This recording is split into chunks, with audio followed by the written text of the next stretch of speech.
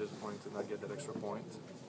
I feel like everyone deserved it, but at the same time, we gotta see the positive of it.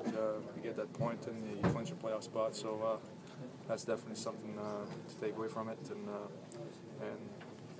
find ways to finish the games. We're pretty much 30 seconds before getting that huge extra point. Nice to see the Sabres join you in the salute at the end. Yeah, it was. I don't think anyone really. It was a no-brainer for everyone. I think on both sides, and I think there was the perfect way to end the game. At the end of the day, it's very disappointing not to get the win, but if you look at the big picture, it's a game, and this. What happened in the last few days, it's put things in perspective and make sure you realize that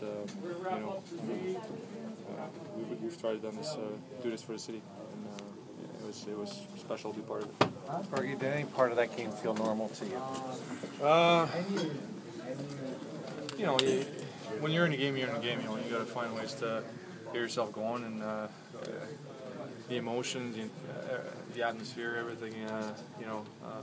When they were showing, I guess you were a little bit more aware of what was going on, on the Jumbotron than usual, because of you really wanted to, pay tribute to everyone that was involved that day. So,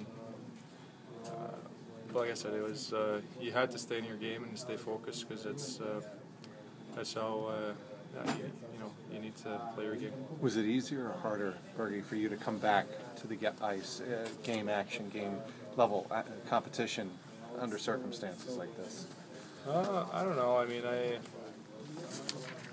I felt fine out there. I felt like myself, and it's obviously it was even more special, I guess. Coming back in circumstances like tonight, but like I said, it was very special to be part of that. What was the most emotional part?